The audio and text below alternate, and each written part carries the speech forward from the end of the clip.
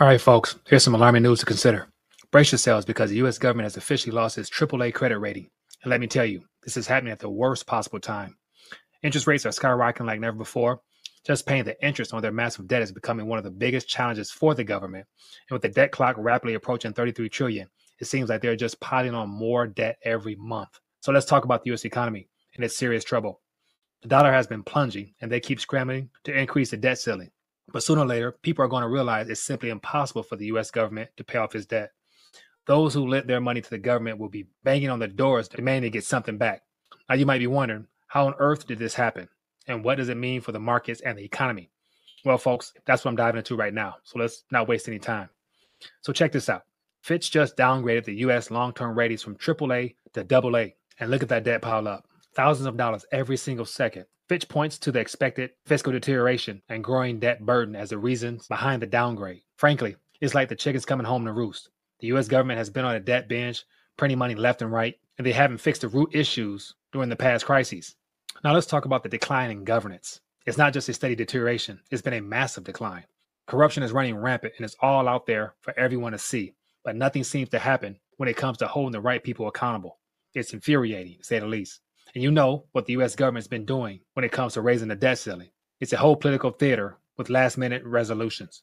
They argue back and forth, but in the end, they always increase the limit. But guess what? The lenders are not finding it funny at all, and they are losing confidence in the U.S. government's fiscal management. The deficit is growing like crazy, nearly doubling in just 1 year. With interest rates rising, things are going to get a lot worse. And guess what? We're facing a credit crunch. Banks are tightening lending standards for all categories of loans, from credit cards to home loans. Commercial real estate is also in trouble, and we're seeing weakening demand. Now, here's a shocker. Crude oil prices are surging again. And if the dollar keeps falling and oil keeps rising, brace yourselves for more interest rate hikes. It's bad news for the government and the banks. So what does all this mean for you and me?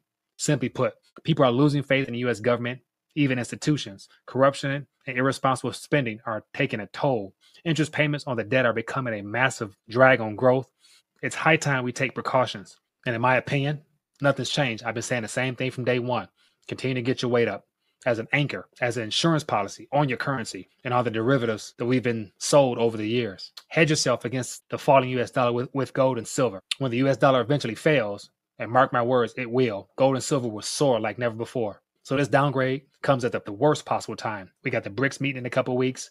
We got the announcement of the U.S. government looking to borrow over $1 trillion plus, and there's no dialing back, period, because the Ponzi can't go on unless they continue to borrow and the Fed continue to monetize. And this upcoming fall, who do you think is going to be racing to buy debt IOUs from a government that also happens to sanction all the countries that don't play games with the U.S.? But believe me, the BRIC nations are not racing to fund Uncle Sam no more, and it's good to say the Global South will follow suit. So even though the downgrade is minor as of right now, it says a lot about what's probably to come.